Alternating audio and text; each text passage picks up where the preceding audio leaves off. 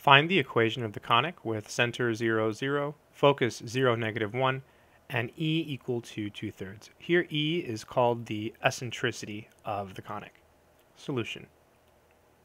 Because the eccentricity is less than 1, we have an ellipse in this problem.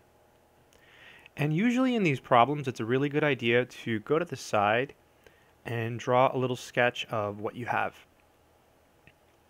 So we know that the center is right here, and the focus is 0, negative 1, so that's right over here. So this is 0, negative 1. And we know it's an ellipse because the eccentricity is less than 1. And the foci always lie on the major axis, so we know that we have a vertical major axis. So we have a vertical major axis. And because the center is 0, 0, the general equation is going to be x squared over b squared plus y squared over a squared equals 1. And here a is bigger than b. So whenever the vertical axis is major, the a goes under the y. The bigger number goes under the y. Whenever the major axis is horizontal, the a goes under the x. So the bigger number goes under the x. Okay, we just have to find a and b. And we have this focus here. This distance here is c. So c is equal to 1. And we know that the eccentricity is 2/3.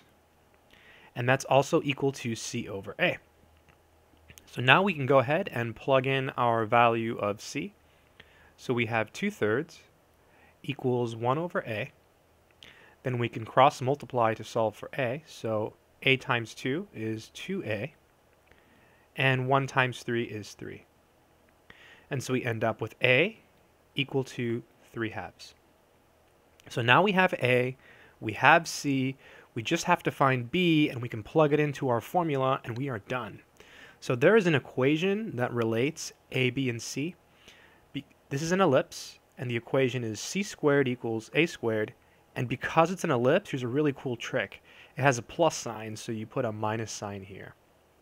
If it was a hyperbola, you would have a minus sign here, and then you would just put a plus sign here. So c squared, well, c is 1, so this is 1. A squared, we're squaring the 3/2, so we get 9/4. And then we have minus b squared. Now we'll go ahead and solve this for b squared. So subtracting 9/4 from both sides, we can think of 1 as 4/4.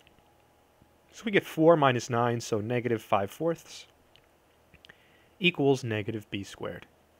Dividing by negative 1, we get b squared equals 5/4. And now we can go ahead and write the general formula down. So x squared over b squared, which is 5/4, plus y squared over a squared. Well, a squared is 9/4. And this is equal to 1. And we should probably go ahead and clean this up. We're taking x squared and we're dividing by 5/4.